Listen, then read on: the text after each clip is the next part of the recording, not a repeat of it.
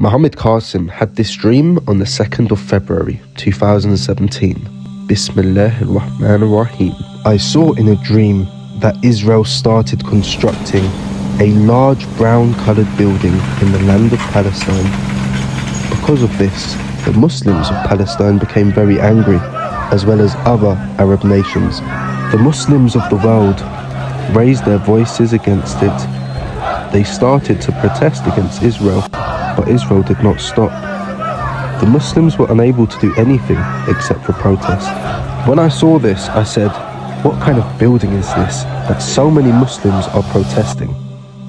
I went on a flying machine similar to a plane to see what the building was. When I came closer, I saw more and more Muslims protesting, but Israel had almost completed the building. When the lights were turned on in the building, Muslims became outraged and started even more protests.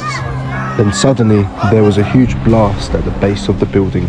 The impact was so intense that the entire building was disintegrated to mere ashes. A terrifying dust storm was formed because of this, and it spread everywhere.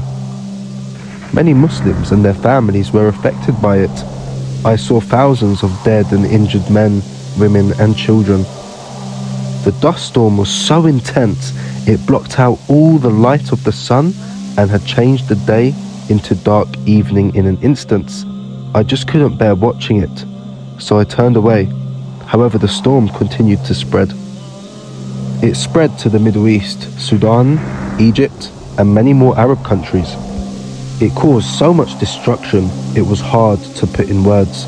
I said to myself, what exactly did Israel do to cause such a huge storm? What was in that building that the Arab countries were angry about? And when will this treacherous storm stop? And the dream ended there.